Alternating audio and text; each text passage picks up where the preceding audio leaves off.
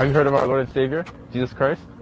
Oh, that's pretty there. I get attacked. I was ready for you. You were ready? You look like you're ready to run. That's what you were ready. Ready to fucking fight. Like, I don't know. That looked like more of a skedaddle stance, but no cursing, Anthony. I said there was no cursing. I didn't think there was. I said you went to go You a fan? Russell time. I'm not gonna go on YouTube. That's a great evangelization method, by the way.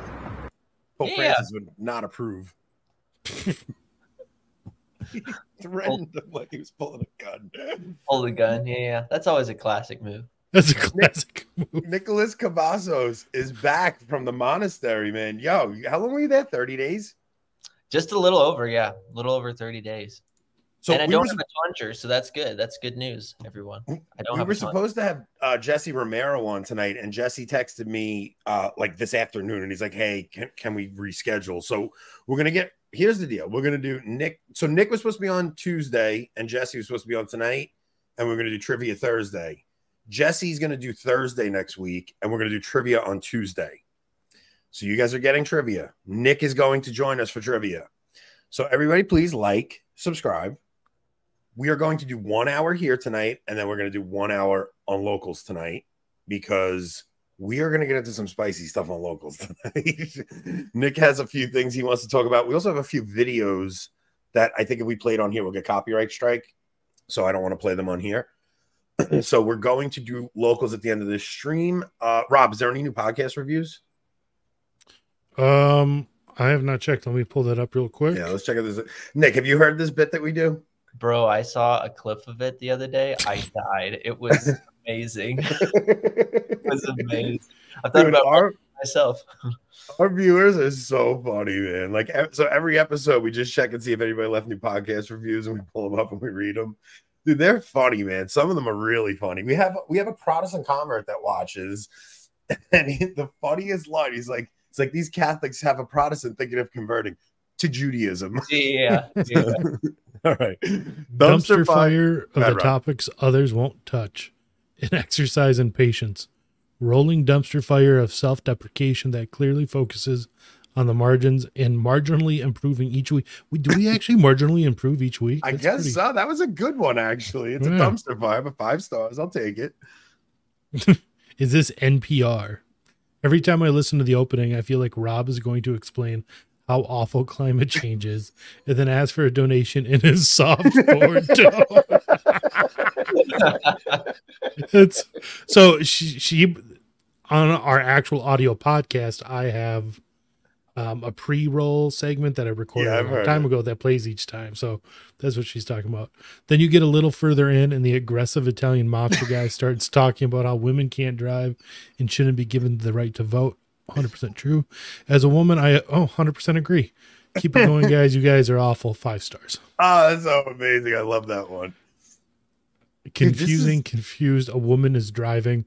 I think the Italian might be a bit touched. I hope Rob finds gainful employment. We read that one. So I know the Return of the King guys left one. I guess it's not up yet. Did they leave it on Apple Podcasts is the question. Because a lot of people, like, we'll get YouTube comments. Dude, Jeff's here. I haven't seen Jeff in so long. Awesome. Holy cow, Jeff is here. I have not seen Jeff in so long. Jeff, I gotta see if you're not at seminary, we're still doing that thing in September if you want to come. So someone wants us to actually have a serious podcast tonight, it looks like. Just a light discussion. I want to hear about Nick's time in the monastery. So you went House of the Women's Driving Fund. Is this to help them learn how to drive? Is this to prevent them from driving? No, the accidents. Help that latter cause. It's never going to work. It's the accident fund. The accident fund. They've caused.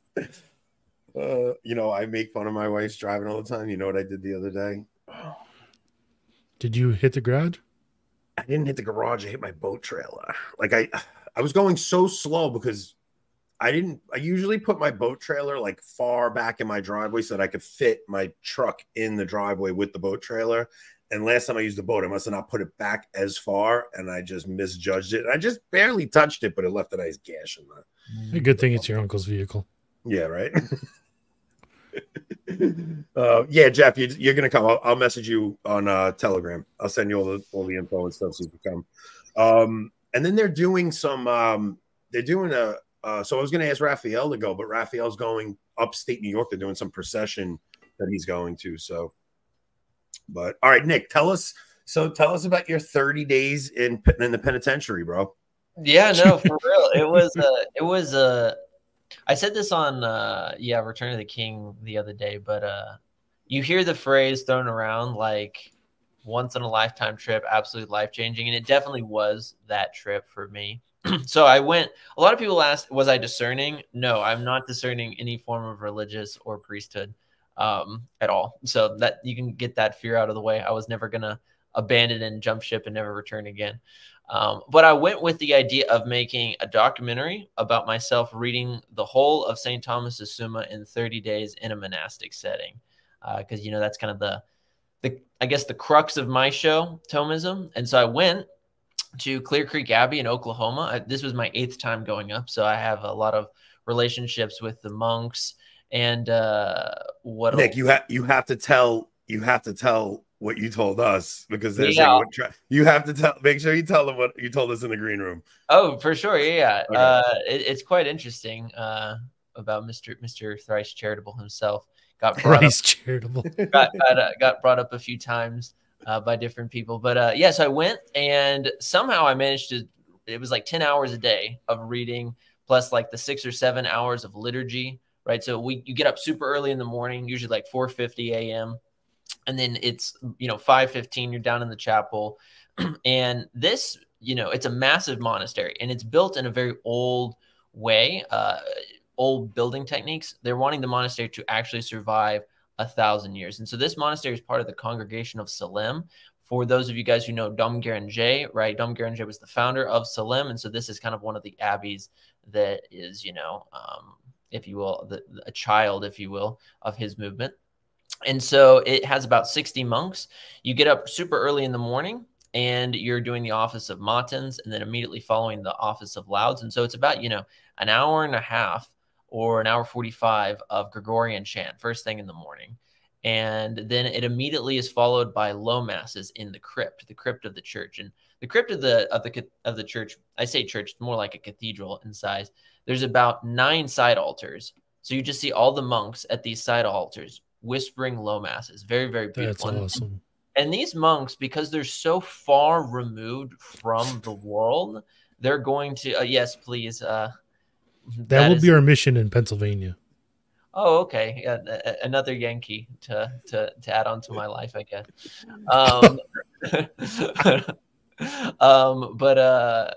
Yeah. So these monks are extremely holy, extremely penitential. Honestly, when you look at the monks, they all look like spiritual athletes.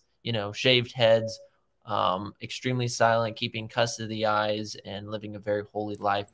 So was there? So not like Father Alex Crow with his wavy long hair and his 90s. Yeah, definitely not that world. Yeah, definitely not that world. I came in on July 17th.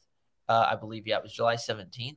And July 18th was the 700th anniversary of St. Thomas Aquinas's canonization. So I started reading there in honor of him.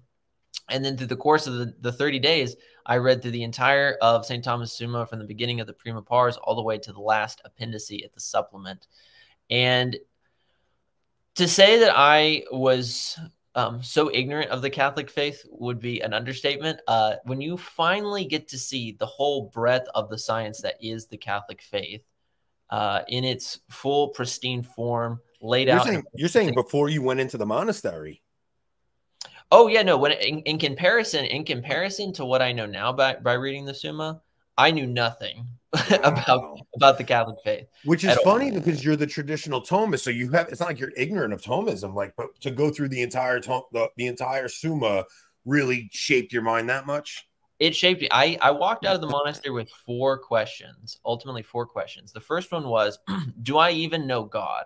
Some of these questions were kind of almost like exasperating statements being thrown toward the heavens. I first asked myself, do I really know God? Because when you really sit down and you read through his tract on the one God and on the triune God, you're just sitting there thinking, do I know who this God is? Is this the God I really pray to? Is this the God that I kind of conceive, if you will, in my mind whenever I'm praying? Does the average Catholic in the pew, by the way that they're behaving, know who this God is? You know, you ask questions like that. Then I ask the question, do I even know how to pray? Because when you look and, if you will, contemplate this divine being, you're going to ask yourself, like, do you even know how to approach this being? You know, like when you start to really meditate on who God is, do you even really know what it means to approach this being? The third one, the third question I asked myself was, do I even have, or do I know how to practice the virtue of charity? Because going through the treatise on charity, you realize that that term, which is thrown around all the time on YouTube, I can tell you now definitively, no one knows what that means. Like next to no one knows what that means. When people just say be charitable, they're just basically saying don't criticize them or something at this point. Like it's not. That's Don't not hurt my feelings. Don't hurt my feelings. It's not actually the virtue of charity. And then the last question I walked away with was, what am I going to do? You know, what am I going to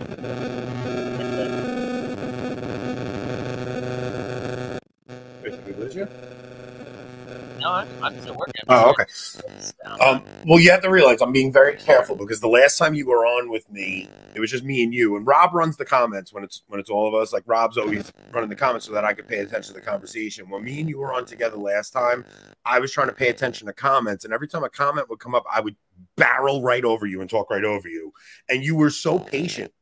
Like I went back and watched that show, and I'm like, holy cow! Every time this kid would be talking about something, I would just jump in or respond to it. It was it's one of the most. I was very embarrassed with my behavior with you that day, but it wasn't because I wasn't listening. I was just trying to do too much at once. Hey, it wasn't a problem. Yeah, no, I was asking about. Do you hear it, Rob? The audio interference thing? Yeah, and a lot of people are hearing it. Is it mine? Me again? I think it might be on your because I muted myself for a minute. Yeah, me and Nick were both muted for a little while, and you're still coming through. I'm gonna mute myself now.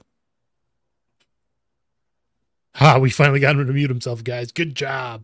That was a good one. You will be receiving your donations in the mail at the end of this episode. So I'm tempted to speak in the third person about myself just to get that other $5 out of freaking Adrian. So let's see. So YouTube will take 30%, and then you and I split it 50-50. So you'll get about I'm glad Steve's here because actually Steve messaged me on Facebook. I have a couple Civil War style videos from the monastery, believe it or not, that you'll actually appreciate. Speaking of Steve, I just got this in the mail today. Thank you very much. Oh, speaking of Steve, Rob, don't you have something of Steve? Oh, yes. Hold on. Oh, we didn't play her music at the beginning. Oh, here, hold on, guys. Let me get it going. Old friend, I've come to talk with you again. Hello, darkness, my old friend. I've come to talk with you again. He will just send random audio serenading us like regularly, like not occasionally, regularly, like daily. I don't mind it. You know, mental case. You know, I'm kind of glad I don't know Mr. Cunningham as well as you guys do at this point, because I would just be like, I don't know if I'm ready for this yet. So. No, dude, he just gets right in there. Steve, I'll give you his number. Yeah, Steve will give anybody his number. He's a maniac. All right. So wait, what was your fourth question? I didn't hear that you came out with. Fourth and final question I basically asked myself is what am I going to do with this faith? Because the Catholic faith, it's just one of the biggest things we take for granted is the fact that God has given us this absolutely beautiful gift. And I felt very much so like at the end of it, looking down at the Summa, just asking myself, like, what am I going to do with this? And I'll tell this one story that I told on Return of the King, but it was like 2 days or something before the end of our stay there. And I'm finishing up the Summa. We go down for the office of Vespers. We hear this, beautifully chanted Vespers, incense, everything, absolutely great. But then they expose our Lord in the Blessed Sacrament. And I hear Aquinas' hymns being sung after, 30 days, 3,000 pages of being with the Master himself. And I just remember in that moment tearing up and crying because I was just thinking, like, number one, it's just so beautiful, the fact that like 800 years later, I'm hearing this in front of the being whom he wrote all this about. But what am I going to do? with this faith. I mean, like, you know, it's kind of like Spider-Man talks about, you know, with great power comes great responsibility. Well, with great knowledge comes great responsibility. Like, what are you going to do with this Catholic faith that you're given you? It's a question for all of us. I'm not saying that everyone obviously has to understand every element of the Summa, but it's very important for us to understand that every single thing that we do learn, we do have the obligation to pass it on. That's why I finally walked away fully understanding Archbishop Lefebvre's statement of I have passed down what I have received. I understand now to a degree what that means. Like when you receive the pure Catholic faith given to you, not a Catholic faith where you have to like, you know, dig through 1,001 different things and try to understand what the heck can this possibly mean in an Orthodox light. And I was formed on YouTube and podcasts and some random books. That's my formation. No, that's not the formation of the Catholic faith. When you're given the entire Catholic faith in a very beautiful setting, in a monastic setting, you're given it to it in a scholastic format. You just walk away saying, I want everyone to know this. And so those were the big takeaways. People will see this in the documentary. I film kind of more in-depth thoughts about it. But yeah, it was absolutely amazing. Well, one thing I took away from our conversation with Trent Horn is that modern Catholics, most of us have not read anything from before the council. Like I've read a few encyclicals from the popes. I've read Pacendi. I've read a few, but like most of us don't really read pre-council stuff. And I just saw, I think it might have been Kennedy posting a couple of excerpts from some pre-council stuff. And it's like the church, I think it might have been, I don't know if it was Pius XII or Pius X. He was posting like quotes from him. Or maybe it was even something from Vatican, or whatever it was. It was Pius X, sacred music. No, I think it was something from Vatican I on evolution. The specific thing I'm talking about. So I don't know who it was, but it was like there was a time when the church understood her role as an authority in teaching, where it seems like she's so unsure of herself now and tiptoes around difficult subjects because she doesn't want to offend anyone. And she's constantly trying to maneuver in ways to make the world think we're not so mean, don't worry. And it's really, it's just jarring to read things from before the council, and to sit and read the entire Summa must have been like how do you think that's going to affect your prayer life? Like, are you going to, what's going to change about your prayer life after this 30 days? Oh, it's completely changed. So I still often ask myself those 4 questions, but the questions that I now like come to the Lord in prayer with, it's so different because now I, in a certain sense, understand my obligation to him, right? One of the things that I was thinking about this earlier, like I say this with all due respect to Protestants that I know, but Protestantism, at least in the evangelical form that it's presented, at least as it was presented to me, is such a cheap bill of goods. Because the God that I was taught whenever I was a kid was very much so a God of, you know, he gives you what you want if you behave in a good way, and that's about it, right? He's kind of just there to fulfill all of your earthly temporal desires. That's obviously a very shallow form of probably what most evangelicals would say, so I don't want to lump them all in together and say that that's what it is.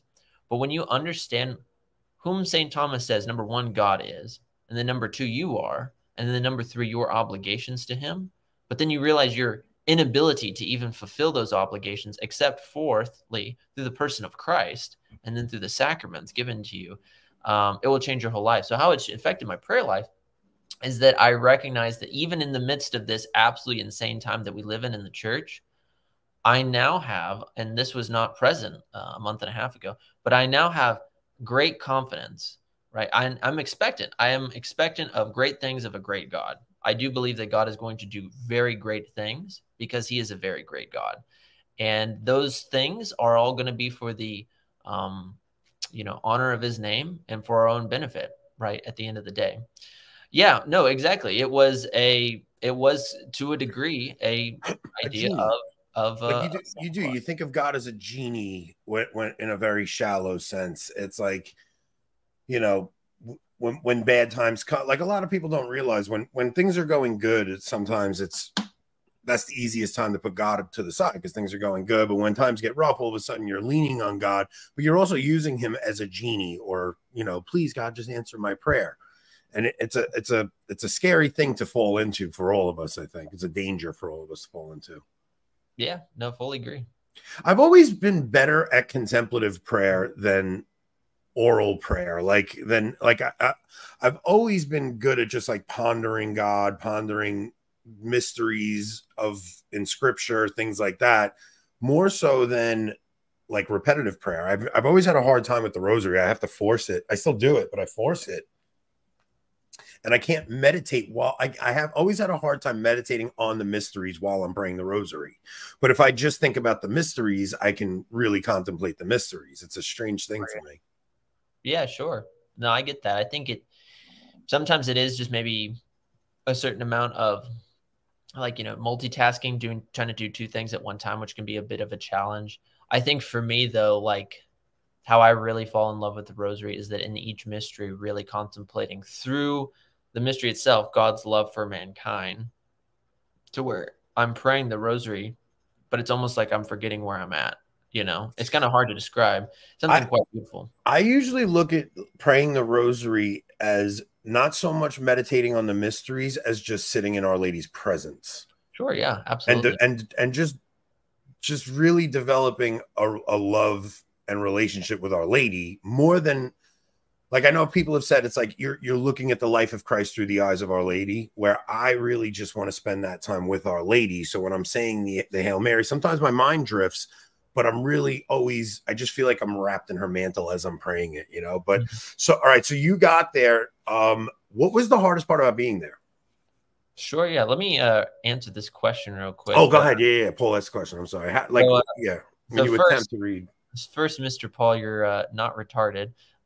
It's Aquinas, you know, you got to understand he is writing basically a master's / doctorate style work for 12th century theologians, theology students who have already mastered most of Aristotle's corporal works. So, you know, don't feel bad, right, for worrying about that. But I'd say best thing to really get into Aquinas, I'd say I'd have to probably know your depth of exposure to just philosophy and theology in general, because again, I don't necessarily recommend someone just pick up the Summa if they have no philosophical background whatsoever. But I would say if you're wanting to learn things, good basic place to start off with. I don't necessarily endorse everything that this organization does, but I do endorse this portion. The Thomistic Institute has a great series of free lectures on each larger, broader section of the Summa, which I think is very, very good. Another good work that you might enjoy to begin with is a book called The Summa by Dr. Peter Kreeft. That was actually one of my first books. It's actually somewhere back over there. But it was one of my first books on the Summa. But I'd also say, like, you know, if you're really serious about Aquinas, just dive in. Don't expect to understand it all. You know, kind of gradually work up to getting it. Eventually, if you're really wanting to be invested in it, you're going to want to go to the Thomist school itself. So Cajetan's commentaries, Boulard's commentaries, John of St. Thomas, Garrigou Lagrange, etc. But leave that for many years after practice. Can I just say something real quick? Because that is not the first time Short Farrell has given us $100. So, like, that's not the first time. She's done it a few times. Like, I think we owe Nick 50 of the last 100. Shut up. Because it was the band. Oh yeah, the last time Nick was on, she did. Yeah, no, you guys can keep that. Hardest thing, though, to answer your question, Anthony, hardest thing about being in the monastery, there was one day where I think it was like day 10 or something, where I think it really just like crashed in. Like I felt like I've been here forever, and I'm going to be here for forever. What day was this? Day 10? I think it was like day 10 or something. Day 9 or 10, somewhere in there. And what happened was so I'll open up to you guys a little bit about this. So before going on the trip, I had a friend of mine who, let's just put it this way. I had to, I just had a very difficult conversation that could have taken place, but that just didn't take place with a particular friend of mine. And it was really bothering my conscience. And it was something where I was just really missing this particular friend. I was really wanting the Lord to move in this particular friend's life. And I was just very, very sad. And so kind of being there day 10, a lot of these kind of sad emotional feelings kind of welled up to a degree. But then you're a very stoic person. Like you're not like me. Like I'm very sentimental. So for this, all right. So this is a friend. Did you have something bad happen between you at some point? Yeah, it was, well, I would say ultimately it was just a miscommunication, and it was kind of a willful choice on their part to just not communicate and kind of have an adult conversation that needed to be taken. And so it's interesting. I am very stoic in my appearance, and I can be very stoic in the way I handle myself, but I do feel things very deeply. So because you guys, I like that you guys like this when it comes to the temperaments. My temperament is choleric melancholic, right? Is and that so you, Rob? No. Wait. And so, oh, you're not. That's sorry, Jason. Yeah. Choleric melancholic is Jason. So because the choleric is the no nonsense, kind of a-hole-ish. Yeah, I mean, I have that in me. I have that in me. I would say, yeah, there's definitely moments where I can have my dander up, if you will, and it's not very good. But I feel things also very deeply. So I was very kind of sad about this. And I was also very sad because sometimes I judge myself a little bit too harshly. I think I look at myself and I ask myself questions like, should I be further ahead in life? Should I be doing X, Y, or Z when it comes to like pursuing a career? Should I be married by now? Should I already have children by now? Why am I kind of, 25, reading through 3,000 pages in the middle of the woods in this monastery for a month? Kind of asking myself these questions. And I had a friend who was there with me. You know who you are. And he was giving me a lot of encouragement. But also what really helped me, though, was I think this is arguably the hardest thing about being Catholic. What I'm about to say, the absolute hardest thing is learning how to suffer well. That is the hardest thing. It's something that terrified me when I had to read it. But it was so cool. I was in my meditations. I love to meditate over St. Alphonsus Liguori's meditations. And I was reading. I just happened to open one that day on suffering well. And it was talking about this real reality of like, if God is good and does allow suffering for our benefit, then how can we really in justice say like, how dare you, if you will? And he quoted from one of the saints, which said something to the effect of, if it was God's will for me to be placed in hell temporarily, who am I to say no? And of course, you can take that in a very strict sense or very like literal sense or more mystical. But I took it in the sense of like, I need to know what it means to suffer well. So that's what I want to ask you. Like, all right. So to get into the understanding of suffering well, because I try to never complain. Like if I have a miserable day at work, something like that, like I try to bear it and not complain about it. But are there ways that you learned to suffer well that maybe are beyond the surface level of something like that? Mm-hmm. Yeah, my friend here, the Roman Baron, that's true. I also learned to suffer well by drinking wine soup because wine soup. Yeah, it's a French custom for being from the Congregation of Salems. They'll give you soup that is like a sweet red wine, and about 3 gulps after that, I was like, okay, I cannot drink this anymore. I'm going to die. But yeah, what I've learned, what does it mean to suffer well? So no one naturally wants to suffer. We all naturally tend toward and desire the good. Now, the good, the objective good is God, because all things, all existence, all being, all reality flows from him who is absolute necessity, who is absolute being itself, who is in pure actuality. So God, I mean, you just think of something like this. I've been meditating on this today. The concept of existence, right? Where does existence come from? It has to come from God. Because it's like this, when we ask ourselves questions like, okay, where does existence, the idea of existence itself, come from? We're naturally seeking with our intellect the cause of this greater effect.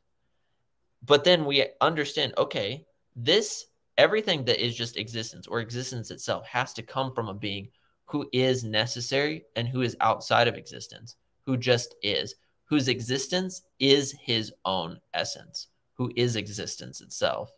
So when you understand that that's who God is, and that God did not have to make you, he did not have to make you at all, but that he made you purely out of the desire to share his goodness with you, the objective goodness, in goodness not just being, you know, what you get, like a good spouse or children or a good life, you know. It is himself he wants to share with you. And that's beautiful. That's absolutely beautiful, that is whom he wants to share, that's what is going to satisfy. That's why nothing on this earth will satisfy.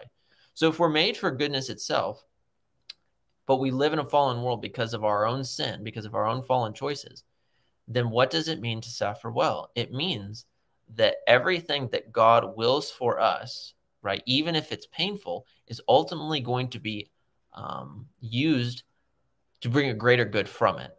And practically, how that works is it's major humility. That's the first step, major humility, that we are not God, right? It's very hard that we're not God and that we're not in control. And this is what is very much so something that destroys our pride, especially as men who want to be in control of our lives, who want to be the founders of our own destiny, especially as Americans who are very much so influenced by classical liberalism and self-independence, etc., that we do not even have our own existence or being except from the person of God who freely wills it so that you can be with him. So we first have to recognize that. Second thing, we have to, in humility, recognize that we have to have total dependence upon God with both our intellect and our will. So we first have to know with our intellect, okay, Lord, I am fully reliant on you. And then most importantly, we have to choose to be fully reliant on you, which means, okay, Lord, in this situation where I'm like tempted to strike out, I have to be modest. I have to have humility. I have to practice you know, kindness and meekness. I have to do these types of actions right here. And you also have to understand that while your emotions may be kicking and screaming and fighting, these lower appetitive bodily passions, those things, right, are always going to be there screaming at you. But it only depends on what is your intellect and your will. Are they going to say, calm down and go this way? And so that's what I would recommend is it's, you have to have humility, you have to submit, and then practically how it plays out, keeping the commandments. Right? If you love me, you will keep my commandments. I'm coming up on something in my life that I know is going to I'm going to have to learn middle age crisis. Well, no, it's I'm gonna have to learn to it's like the little humiliations are really important because our pride is so annoying. Mm-hmm. But I know something's coming up that I'm gonna have to like it might be like a little bit of a public nothing with the show, like with my family. I'm gonna have to deal with like a little bit of colonoscopy. Oh man, I'm gonna have to go get the check soon, right? I'm 40. Don't you have to go get checked? It's like 45 or 50, yeah.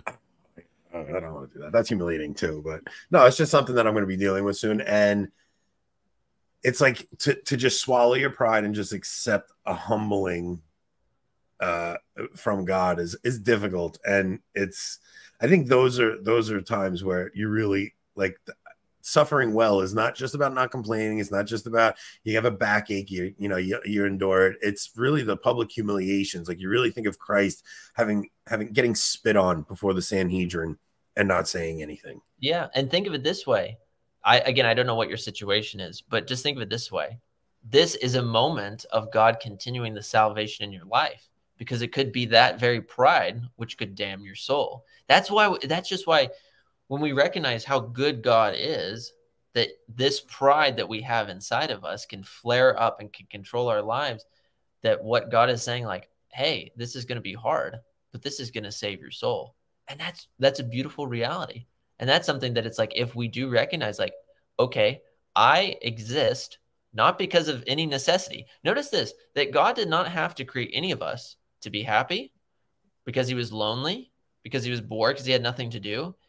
He was perfectly and is perfectly and for all ages will be perfectly content with himself. Completely content with himself, completely happy. How much more happy than you can be with happiness itself, with joy itself? But yet he chose to freely share in his goodness by creating you, by redeeming you, and by sanctifying you, right? And so if he's choosing to sanctify you in this way, he's giving you a bit of his goodness. And it's going to be great. Whatever problem you're going through, it's going to be joyous whenever you leave, because you're going to walk away with, one, the temporal situation is done, but then two, spiritually, you've been uplifted and you've grown. So when I told the story about me having a fight with my brother-in-law, at my sister's going away party. Like my sister went down to become a passionist. Yeah, I know this story. Yeah, I know this so I story. felt that's right. You are. So I felt not so awful. much actual brother-in-law, right? Like right. He's my sister's baby daddy. But I remember after calling my sister the next day and just feeling so awful, and I'm like, that was your night, and it should have been all about spending that time with my sister, and the whole night should have been about her, and instead I selfishly like, look at me, and I gotta make a scene. And my sister said to me, she goes, Anthony, I'm not mad at you. I love you. I just worry for your soul. And to hear that from someone like her, like your initial instinct when you hear that from somebody is don't judge me. And I had to really sit and think about it. And I'm like, if my sister, who's so much holier than I am, is seeing something in me that I'm not seeing, like, I need to shut up. Like, and I need to listen to this. And I think anytime somebody like makes an accusation at one of us, our initial instinct is don't judge me. But we really do have to, in those moments, really try to listen to what the person is mad at and what they're saying. Because that judgment, another person, we always say, oh, don't point the speck out in the other's eye when you have a log in your own. But when somebody's mad at you or somebody says something to you, it's easy for the other person to judge you because they see something you don't see, and then you don't want to see in yourself. Notice how, so St. Thomas, taking this from, I believe it's Isaiah chapter 11, he talks about how, wisdom is one of the gifts of the Holy Ghost, right? The spirit of wisdom. And what does the book of Proverbs say? Proverbs talks about how it's a wise man who listens to the rebuke of another person, right? I remember my mom, she would use verses like that all the time growing up, is that, she would have to correct us. And me and my younger sister, we would get so upset, so frustrated internally, but she would always quote those things to us, but they stuck with me. But what I recognize is it's like, yeah, in those moments, yeah, like you're talking about, if you have a very holy sister who's telling you, Anthony, I'm worried for your soul or something to that effect, listen, absolutely listen. It could be the voice of God. I'm reminded of that passage. I think it's in Luke chapter 11 or Luke chapter 12, where it's do you guys remember this passage where it's the covetous man? Our Lord warns people of the covetousness. And what he does is he tells the parable of the man who builds great barns, right? Think of it this way, though. Our barns might be our platforms here on YouTube or our social standings in public. So he builds great barns, and he says he has so much fruit that he says, I don't even know where to put it all. There's so much fruit. And so he says, I know what I'll do. I'll build even greater barns. And what does God say? He comes to him that night. He says, thou fool, this night thy soul will be required of thee. And then who will these things be which you've made, right? Which you've provided. And so he says that is what will happen to all people who are covetous and not rich toward God, right? Where our heart is, there our treasure is also. So we always have to remember that whether it's these platforms, whether it's like me going and making this documentary or study, right? Like when we're studying these things, are we doing them for the glory of God and for union with God? Or are we going to just do them to build up ourselves? And let's all be honest. There is a massive temptation on YouTube to build ourselves up, to make this our empire.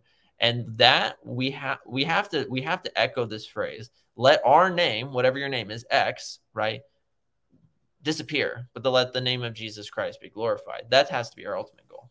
Yeah, I constantly question my motives for doing this.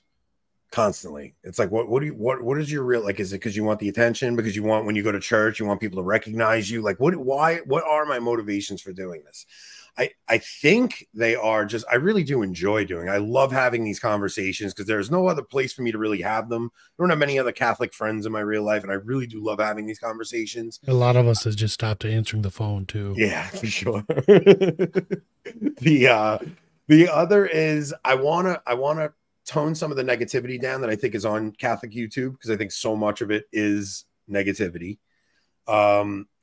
But I don't know what my secret motives are, because I think sometimes we convince ourselves they're things like that, but deep down you do want the glory, and it's a scary thing. Like I never want, like if I'm going to lose my soul over this, like, God, don't ever let it grow. Let the channel get canceled. I don't care about the channel. Like my soul comes first. So if this is going to lead to some form of pride that needs to be rooted out, I don't want it to grow. Sure, and just always be discerning, because sometimes what happens is that like whatever maybe starts off in a negative way, God can use for good, right? He can always make great good out of evil, and maybe just sometimes be diligent with the will. So it's like maybe on one day your initial desire is to kind of glorify yourself in some way. Well, you know, say an act of contrition and choose with the will, no, Lord, this is yours, move on. You know, it's always a good idea. Like what I always do is every time I don't talk about this often, but like every time I go before an interview, I always pray, because I do genuinely want to just kind of be hidden, because like there is nothing good about me. I mean, I appreciate, for instance, like everyone's comments. They're very, very nice comments, but trust me, all glory goes to Christ, because I am just a dumb kid. I'm just a dumb kid. Like I was exposed to Aquinas's writings. If like any man is great, it would be Aquinas. But what would Aquinas say? All that I have written is a straw in comparison to the beatific vision. Like it's like what Philippians talks about when St. Paul says like, whatever is good, whatever is holy, whatever is lovely, whatever is pure, whatever is etc. Right? Think on these things. Well, who is that? It's God himself. That's the only thing that's good. And that's, I don't know. That's just what I feel. I just feel love. You know, I just feel the love of God whenever I think about these things. This reality, it's like, wow, God has given me these absolutely beautiful things, you know, and he has this for everybody. It's not unique to me. Yeah. Look, just from that comment that person put up, like we do really try hard. Like we had Trent Horn on the other day, and I explained this already. It's like, I wasn't going to bring Trent on and trash him. I wasn't going to bring Trent on and have an argument with him. I disagree with Trent on a lot of things. But I do, but like if somebody I think is a good Catholic, like has goodwill, I'm going to speak to them in goodwill, and I'm going to try to develop a friendship or at least a positive relationship with them. Somebody accused me of kissing his ass, and I said, like, go back and watch our Keith Nestor conversation. Go back and watch. Like I'm always like that with people. I try to always build somebody up that I bring on, and just make them feel like they're not just some fly-by guest. Like I never want anybody to feel like that. I want whoever I'm talking to know I'm engaged with that conversation, and we try to be a little more positive on this channel. Nick, did you ever watch the show Alone? Alone? I don't think so. Is this a TV show? Movie? Yeah, so it's a reality show where they pick 10 contestants and they go out into like the Alaska wilderness, and it's right at the end of summer, so they go out alone, legit alone. Every contestant, they get a plot, and they have like GoPros, and they have motion sensor cameras. So they're filming themselves. There's no film crew there, nothing. They are legit alone. And when you watch these people alone out in the wilderness, the first week, they're usually just trying to get a shelter set up, and they're trying to figure out how I'm going to get food. But once they start getting into the long duration, by day 20, the heartache sets in of loneliness. Yeah. And that's what that's why I was kind of reminded of that when you said, like, because sometimes people, like, demons come up when you spend that time alone and in prayer. It's like these things from your past will come up. And I think for you, it was that thing with your friend that was kind of hanging over you. Was there anything else that, like, just from having that time in solitude that really struck you, that, like, you didn't think you would, like, that hit your mind where you're like, whoa, I wasn't expecting that? Yeah, no, absolutely. And I would agree with your guys' fans. Your guys' show is top notch. Thank you, man. It really is, because it's like, it's not an echo chamber. It has great guests from varying perspectives on, and it's a great fun conversation. And so I love it. But yeah, good question. So this is what's interesting. It's a breath of something. This is the Protestant who might convert to Judaism. Listen, one day he's going to convert, and we're going to hear his conversion story. So, but yeah. I'm glad he's here for this conversation, because Nick is about to impart some wisdom on us. Well, I was going to say, so I don't know if this is just partially temperament, but God has given me a lot of grace to be very introspective. And so while I was at the monastery, I'm a very introspective person naturally, but at the monastery, I knew I was going to continue that. And so I was, what's interesting, in the bottom of the monastery, there's this crypt, right, where it has all these altars and it has our blessed Lord there. It has actually some really cool relics, some of them from Golgotha itself, right? I can't remember them all right now. So, but the Roman Baron, if you're still in the chat, you maybe can put like what those relics were. We can talk a little bit about them later. But I was just, there was times where I was fearful in a certain sense to go down with nothing but silence for a really long time, because I know the difference between like when the devil is throwing my sins in my face versus true conviction. But I'll be honest with you, that room, which I remember thinking for the longest time that that room would kind of basically be like a prison of introspection. It's darker, it's colder, you're kneeling on the floor, it's very quiet. There's nothing aesthetically pleasing in there, right? I mean, there are some things, but it's not a cathedral. You know, it's very plain. No, I'm saying in your room where you were staying, right? Like, weren't you staying? Were you sharing a room, or were you? Yeah, no. So I was in a room in the guest wing of the monastery. But this prayer time, yeah, it's spent in the crypt at the very bottom of the building. And I remember thinking like that this room, in a certain sense, could be basically be like a cell of introspection, just something very, very tough and dark. And I remember every time that I've gone to the monastery up until this time, I've always been in a certain sense kind of somewhat spiritually intimidated by going into this room in front of Christ. And I realized that so much of that was not even necessarily conviction, but condemnation from past sins. But I'll be honest with you, this time after reading, especially the treatise on the Incarnation, knowing who Christ was, that room became a joyous experience. Yeah. Because now I was throwing myself upon my knees in front of God, who I've been reading about, right, all this time.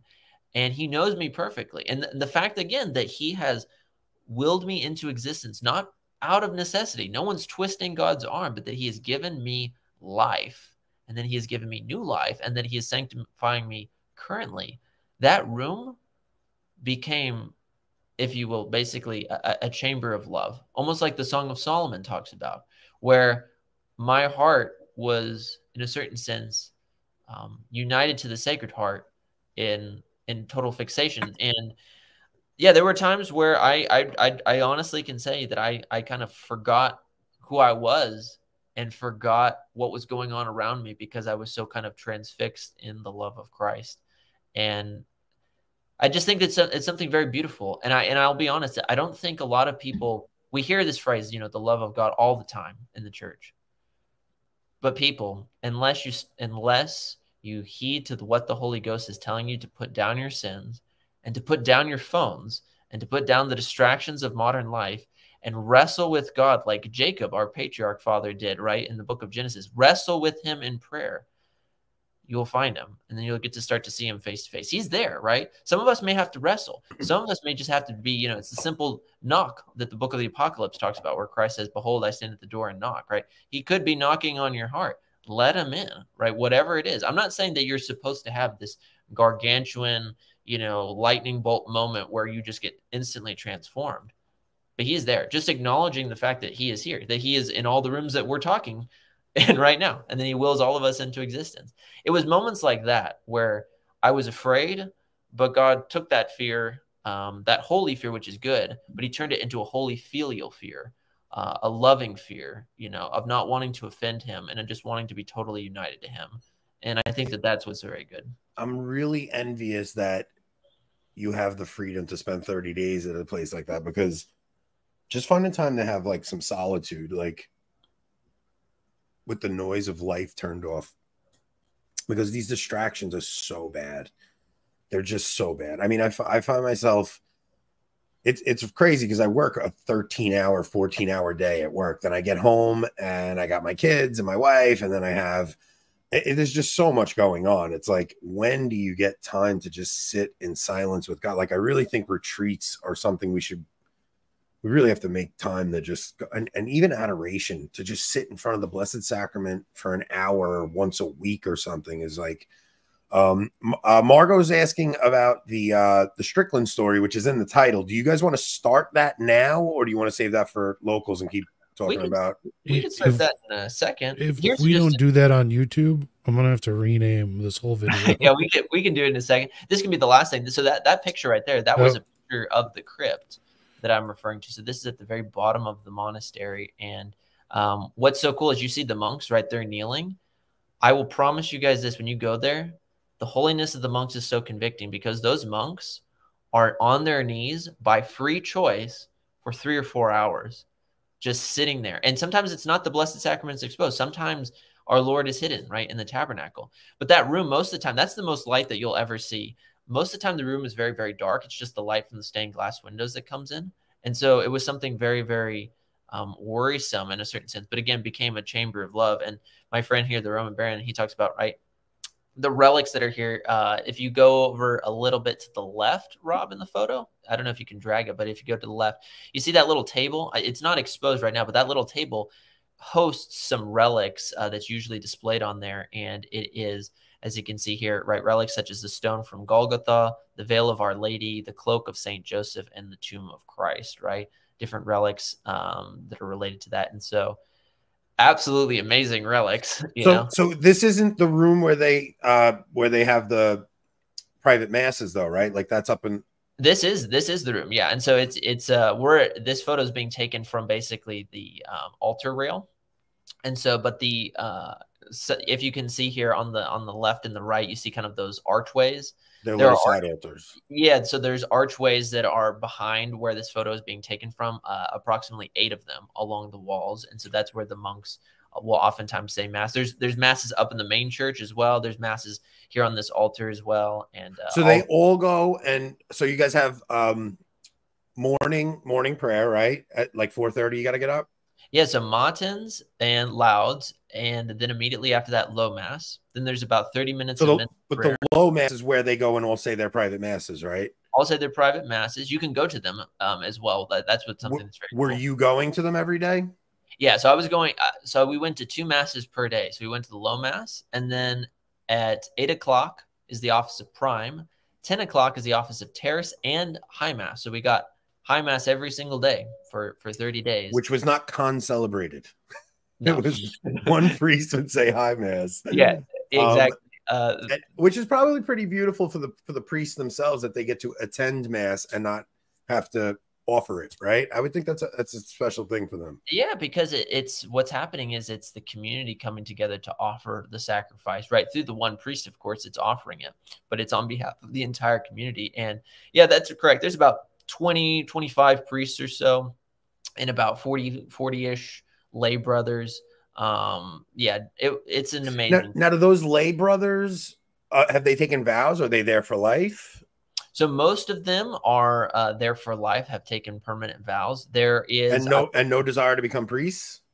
Yeah, no desire to become priests. We met a gentleman. You guys can all pray for him. His name is Phil. He was actually a choir monk. Choir monks are monks who are destined for the priesthood. He was a choir monk for about a year and discerned out of that and decided to discern just being a lay brother. There's a lot of people who think that, like, when it comes to monastic life in the context of men, it's like, oh, I have to be a priest. Not at all. Actually, in fact, what I love so much is the silent witness of the lay brother who is doing nothing else but just work and prayer. And, you know, both are absolutely important to the monastery. But what I just found is, like, for instance, I have a friend, his name is David. Pray for him, Brother David Marie. He joined about a year ago, and I got to talk to him for about 45 minutes in the 30-day stay, and getting to see the joy and love that he has had, right? A kid who went to Modern Day, and, you know, he was just kind of like, you know, a Gen Z troll, you know, kind of a funny guy, you know, essentially a year ago. I talked to him this September. The dude's already a saint. Like the dude's so filled with the joy of the Lord. It's absolutely crazy. Did you get to spend time with the monks? Like, did you get to, like, have fraternity with these guys where you guys got to, like, having dinner at night where you get to talk, or was dinner silent? So all meals are according to strict silence. There is a reader who is reading a very spiritual or historical work. So we do eat with them. There are long prayers chanted before and after.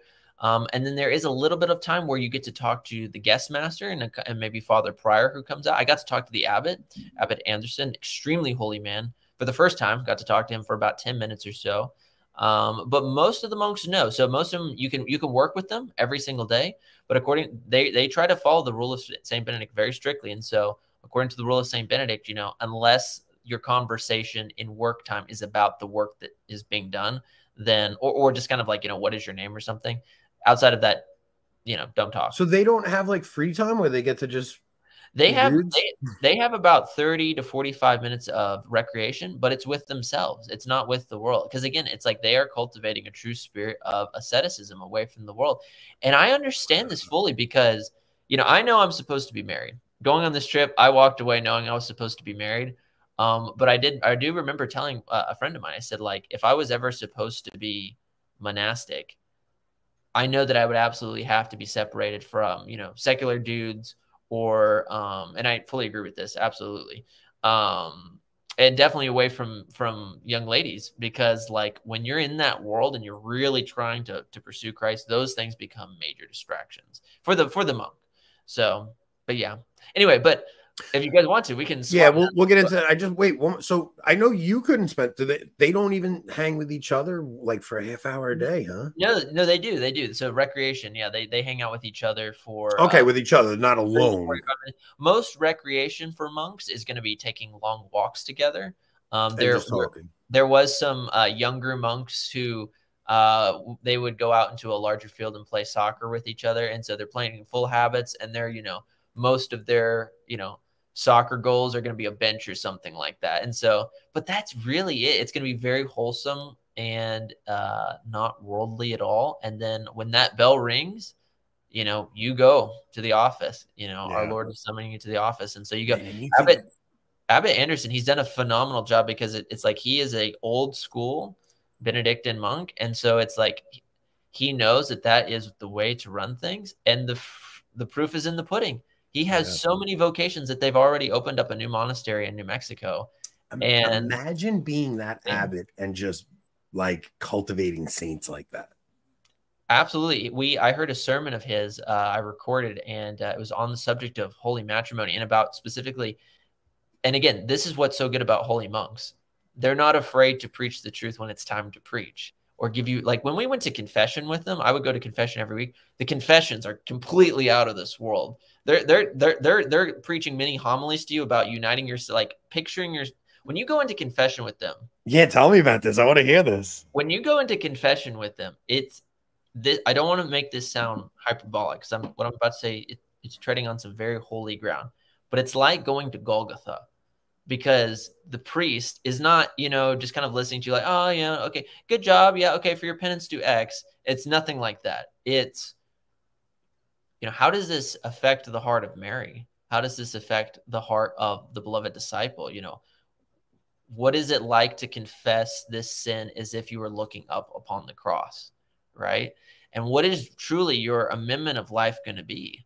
And it's not harsh. It's extremely gentle, but it's extremely convicting. And then to hear, ego te absolve upon you, you're forgiven. And then you walk out.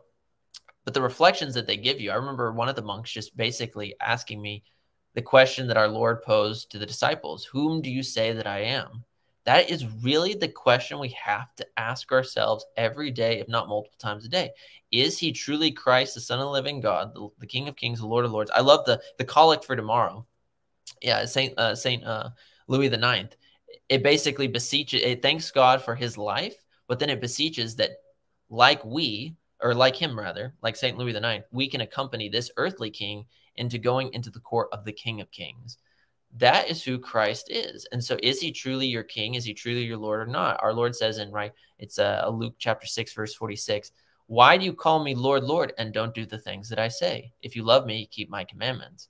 And so going with them into confession, it was not a beating over the head, but it was a real look at the inner life of the soul. And then when you proceed and you go out from there, you want to change, right? You want to change. And it's very, very different. And what's so beautiful about all of this is, again, this is just doing, and this is a perfect segue into talking about Bishop Strickland, is that these monks are doing the things that the church has just always done.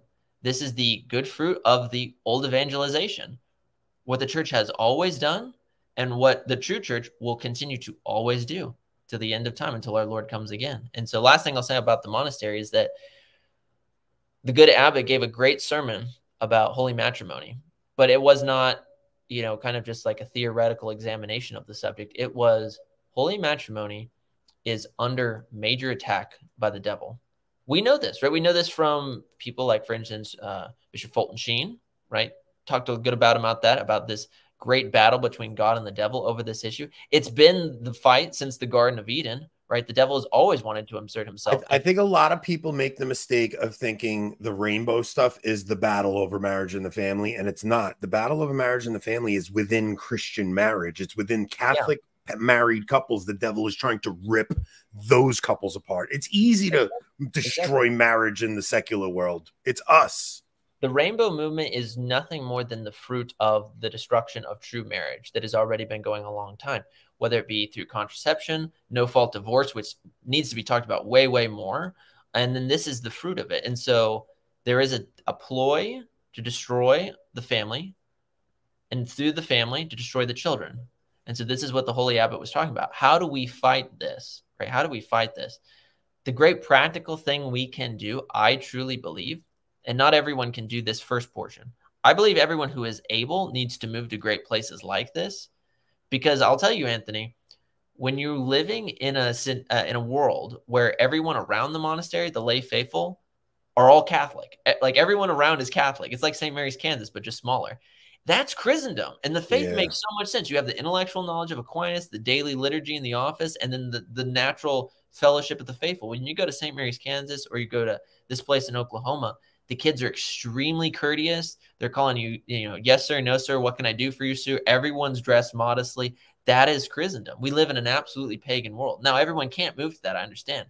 But you got to fight even Steubenville has a little flavor of it. I know it's Novus Ordo and it's a lot of modernism mixed in there, but there's a beautiful Catholic culture in Steubenville that when we visited, I got a little taste of, and it's like, it's pretty cool when you're surrounded by Catholics. Like there's just something really joyous about just being surrounded by Catholics all the time. And you go into the local bakery and there's an icon on the wall at the bakery. And it's like, you catch little glimpses of that in like very Italian neighborhoods in the Bronx. Like on Arthur Ave, every store you go in, they'll have a little like a little altar in every bakery and every every meat store, everything. So there's something really beautiful about when you have that cultural Catholicism in the air. It really is like Christendom. It's nice. Yeah, absolutely. And yeah, this can segue perfectly into the good bishop himself, because this bishop is trying to fight for elements of not just cultural, but doctrinal Christendom. So how do you guys want to crack open? Rob, you got the article? No. Oh, let me find it. Well, it was a letter that he wrote to his pastoral letter. His pastoral letter. So, I mean, you could probably just pull it up, right? Yeah, I'll pull it up here. Yeah, while we do that, Short Farrell paid $100 to listen to this. I don't know why I can't get enough your love, babe. They paid $100 to hear that? Wow. Yeah, I hope it was worth it. I'm just gonna start texting them, because like I'll put them up on YouTube or something, because he sends me them all the time. Here we go. I got it. Man. You got it? Let's see here. So here's the thing. We're going to have to do a little coded language here. Why? Because he gets into some issues that I don't think YouTube's going to like. Dear sons and daughters in Christ, may the love and grace of our Lord Jesus Christ be upon you always. In this time of great turmoil in the church and in the world, I must speak to you from a father's heart in order to warn you of the evils that threaten us. See, this is the thing. Like the crisis in the church is a crisis of fatherhood. Like that is the crisis in the church. Like the battle between marriage and the family comes down to a crisis of fatherhood, and mainly in the church, that so many of the men that are priests have this deep father wound, and they don't know how to be fathers. And they think to be a good father is to just give your children whatever they want, not what your children need. And there are so many real fathers that do that, and our priests are doing that right now. It's the whole point of the synod on synodality, is a group of fathers who think it's best to just give the children whatever they want instead of giving the children what they need. The evil and false message that has invaded the church, Christ's bride, is that Jesus is only one among many, and that it is not necessary for his message to be shared with all humanity. This idea must be shunned and refuted at every turn. We must share the joyful good news that Jesus is our only Lord, and that he desires that all humanity for all time may embrace eternal life in him. He gets the toxicity of ecumenism. Mm-hmm. Ecumenism is just indifference. I mean, it's just indifference to every other faith out there. It's like, oh, let's just go and do whatever, and it doesn't matter what God all roads lead to God. And it is such a toxic thing. In St. Paul's letter to the Galatians, he writes, I'm amazed that you were so quickly forsaking the one who called you by the grace of Christ for a different gospel. Not that there is another, but there are some who disturbing you and wish to pervert the gospel of Christ. But even if we or an angel from heaven should preach to you a gospel other than the one that we preach to you, let that one be accursed. As we have said before, and now I say again, if anyone preaches to you a gospel other than that you have received, let that one be anathema. Like, you guys have to really understand that Paul wrote this not for the Christians of his time. It's for us. Like, that is who he wrote this for.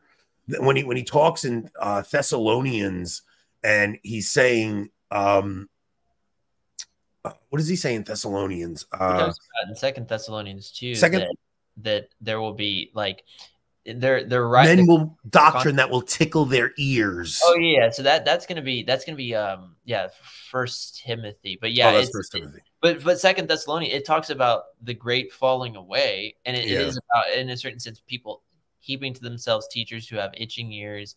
But yeah, no, what I love about this line that this bishop has given, Bishop Strickland, is that you almost see where he's clearly seeing things in the sense of this is like what we're seeing right now with this synod and synodality. And again, like this crazy stuff that we're already experiencing, we're not even in October yet. Like it's going to get really wild. And so that's why everyone, you need to be absolutely praying, not just for the leaders, but also for the gift of final perseverance, because it's going to shake a lot of the faiths of the faithful.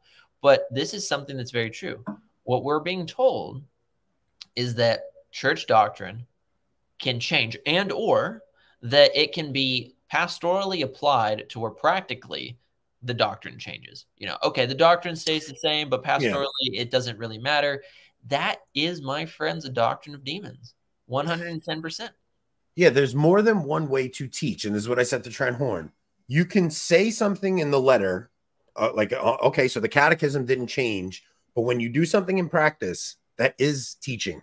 So if the church is, you know, that's a form of teaching. So don't say the church isn't teaching that same-sex unions can be blessed, because just by them having the conversation, they've given the impression that it's possible.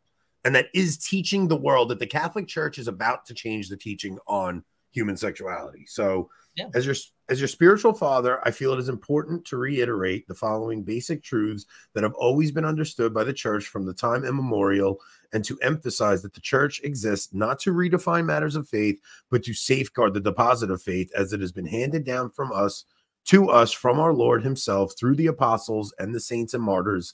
Again, hearkening back to St. Paul's warning to the Galatians, any attempts to pervert the gospel message must be categorically rejected as injurious to the bride of Christ and her individual members. The other thing I'm seeing in this is Cardinal Burke just wrote that foreword, right? Yeah. Mm-hmm. Cardinal Burke wrote that foreword. Vigano has been putting a lot of stuff out lately. Schneider has that new catechism. Schneider has a new catechism. But courage is also contagious, right? So like mimetic desire works both ways. It's not just that nobody wants to be the center of attention. They want to fit in with the crowd. It's also when somebody does something courageous and bold and speaks the truth, it inspires other men to do that too. And I think Strickland saw the Burke intro to that book, and I think that he really felt pressed on his heart from God to, it's time for me to speak up and say something.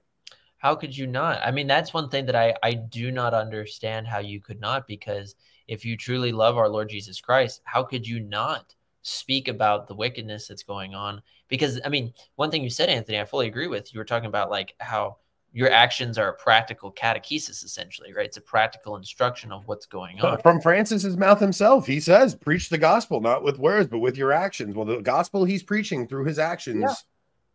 And what's so scary about this is it's like you can again, Aquinas talks about this all the time when it comes to internal versus external actions.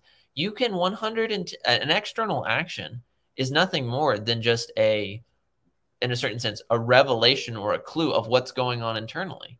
We can't obviously judge a person's heart in the absolute objective sense unless they say something, right? So I cannot objectively say Joe Schmo from Idaho is in sin doing X by me just looking at him.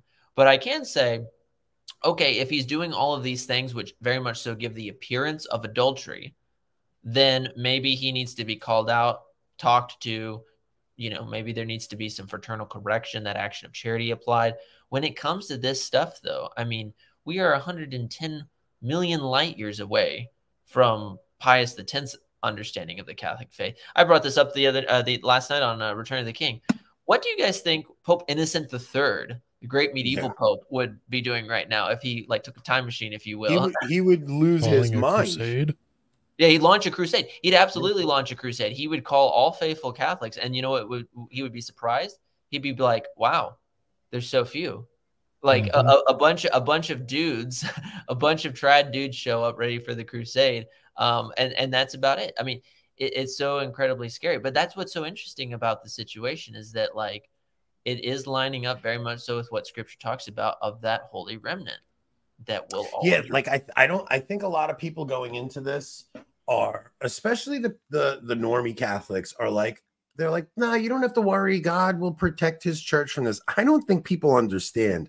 It is going to get so bad that you will think all hope is lost. And at the final moment, God's glory will be shown. It is going to look like all hope is lost. It is not going to improve anytime soon. It is going to exceedingly get worse and worse, to the point where you think the gates of hell have prevailed. And then at the final moment, God's glory will be shown in a way where without a doubt this is God. Yeah, fully agree. I like Joseph's comment here. I would just add, you'd probably see a couple carts of bourbon, whiskey, and and then me and Rob showing up in Crocs and shorts. Exactly. One day I'll have to give you guys, to not derail it, but one day I'll have to give you guys my spicy opinion on Crocs.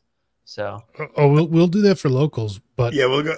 So listen, we're gonna. I think we should derail for just 1 minute, because something just dropped that we all need to see.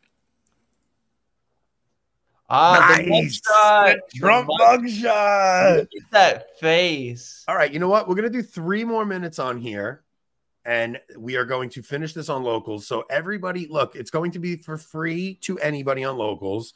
But if you come over to locals, if you're not a paid member, you can't comment. You can't, there's things, there are restrictions, but you can watch the rest of the stream on locals. We'll let you watch it. You won't have to pay to watch it.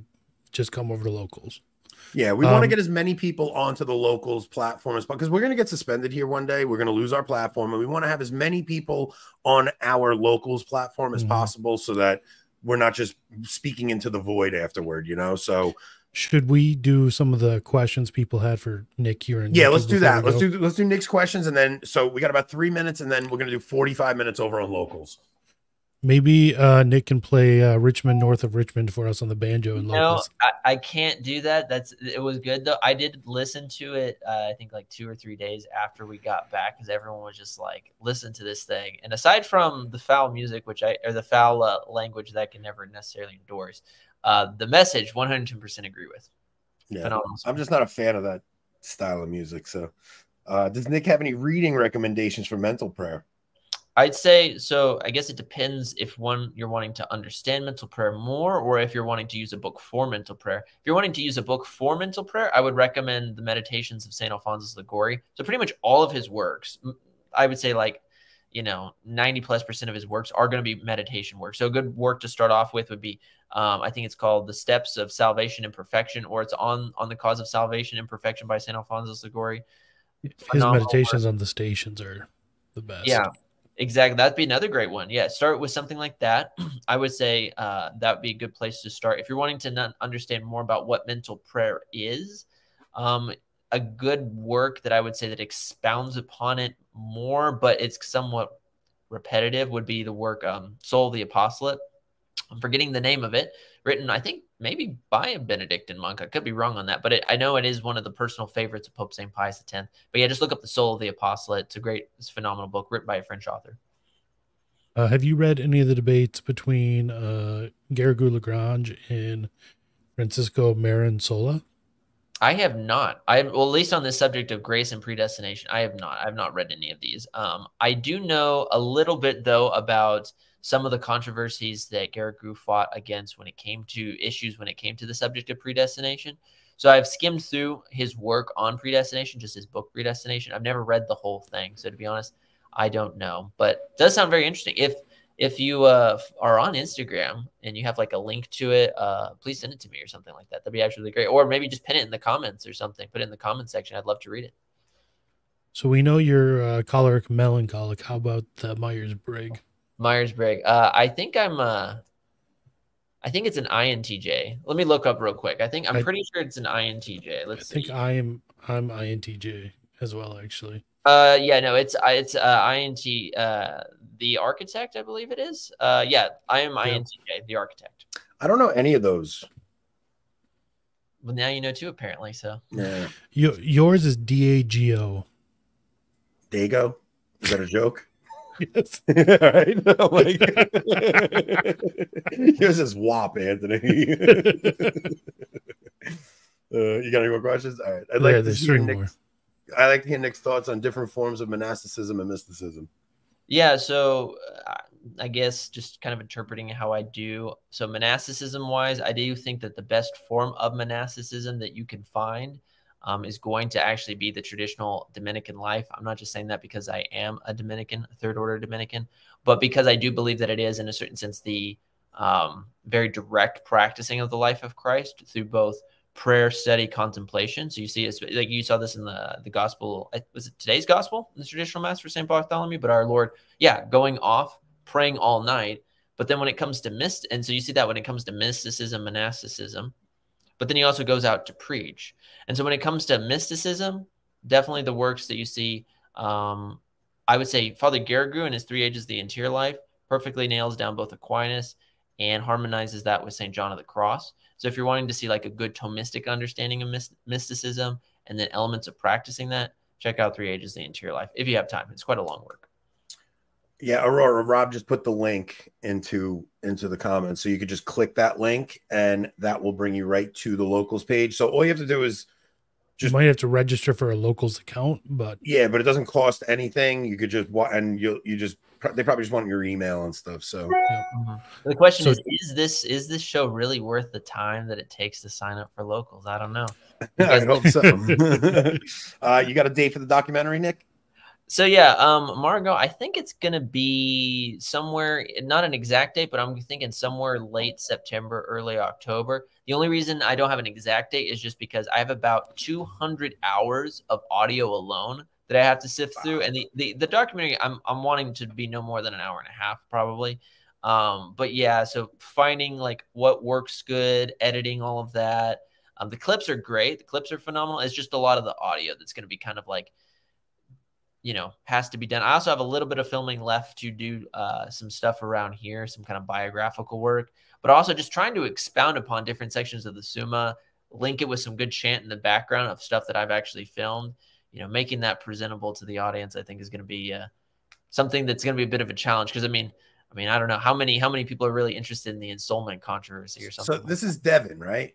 This is Devin, yeah. All right, Devin, you got to come with Nick to PA. I want Nick to bring his recording stuff, like your cameras and stuff, and I want to film our being used, in other words. Yeah, for sure. You can be the filmer. You can hang out. Okay. I just want to get video of what it's like when 12, 14 guys get together, hang out, sit around a fire, the conversations we're going to have. Like, I think that people would really enjoy seeing. I think we're going to have some phenomenal conversations around the fire at night. And Father Nix will be there to give us, daily mass. We're going to have daily mass with Father Nix. It's going to be pretty awesome. And I want people to experience what some of those conversations are going to be. You know how I know Joe Diodati's jealous? That's gay. He would be here in a second. He would. If he could. If he wasn't having a baby, he's having a baby. That's the only reason he's not coming. He would be flying to New York and meeting us. Yeah. One last question, actually, from Joe. One of Joe's questions. Do they? My lights is not great. Yeah, I believe. I'm not entirely familiar what prayer this is, to be completely 110% honest. He's just showing off that he knows a Latin prayer. Yeah, I was like, I'm not entirely sure, but I would say it's the Saint Benedict.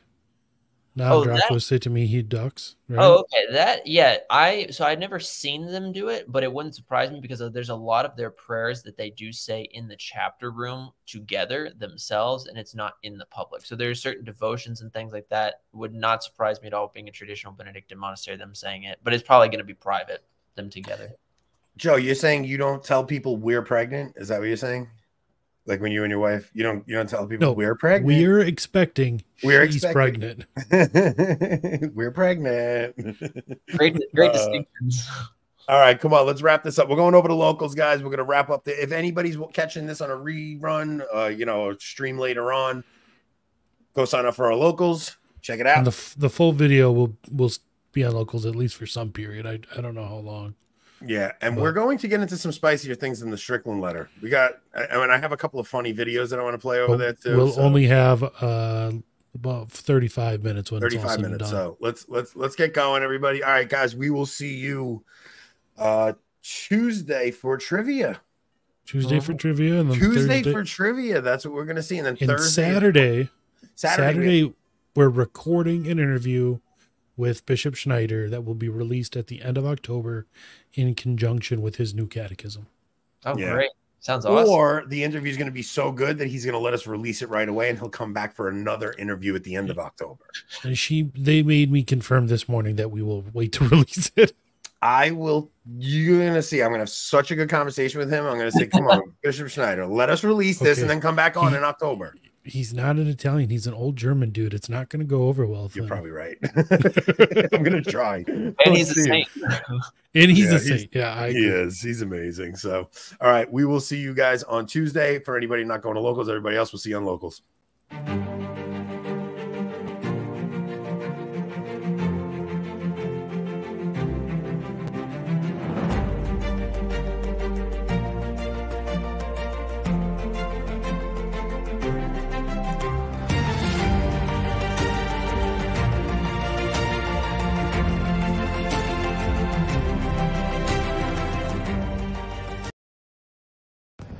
Hello, darkness, my old friend.